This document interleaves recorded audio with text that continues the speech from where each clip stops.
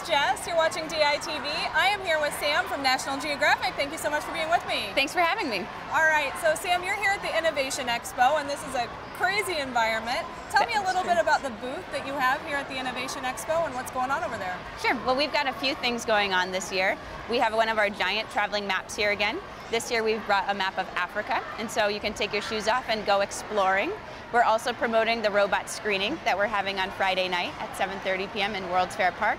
And because of the robot screening, we're doing our Engineering Exploration Challenge, where we ask kids to solve real-world problems, and this year's theme is robotics. And so we want them to develop robot solutions. Okay. Tell me a little bit more about the Robots movie. We're very excited to screen that on Friday night. Give me a little sneak peek. Great, we're excited to screen it, and it's a true sneak peek. The movie won't open until June 4th in the country, and so DI is getting a true first look.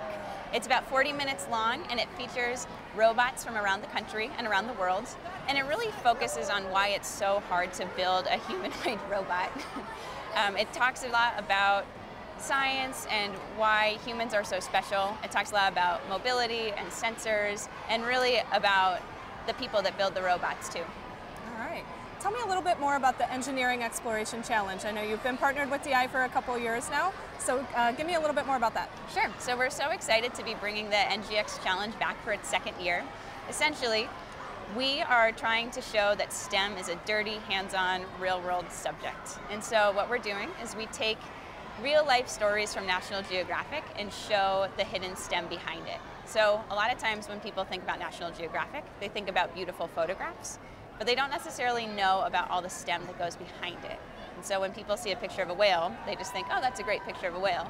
But they don't necessarily know about the cameras that we had to develop to be able to light underneath the water and think about the water pressure and think about the salt water and corrosion. So what we're doing is we take those hidden stories and we ask kids to solve those same problems.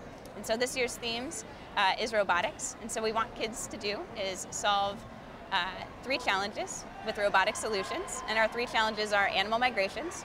How do you study an animal that can't sit still? Telling the story. So how do you prove that a place is special? And then extreme environments. How do you explore a place that you cannot or should not go to? All right, that sounds awesome. Yeah. Okay, so you've been here at Global Finals personally for 3 years now. Mm-hmm. Tell me a little bit about the kids that you've experienced here. You get to see everybody that comes over to your booth. What's the caliber of kids that are here, and how's that different from what you experience on a day-to-day? Well, we love coming to DI. It's very rare that we get to interact with so many kids all at once. And it's so nice to be a part of a celebration of kids being smart and about kids working hard. And so we really enjoy coming here and talking to the kids, playing with them on the map, you know, doing challenges with them. It's always a great experience, and this year's not a disappointment.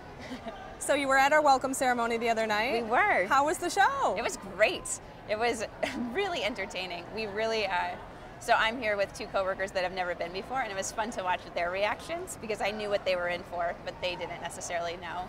We loved the dancers up top and the musical. It was great.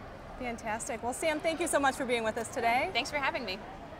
Thanks for watching DITV.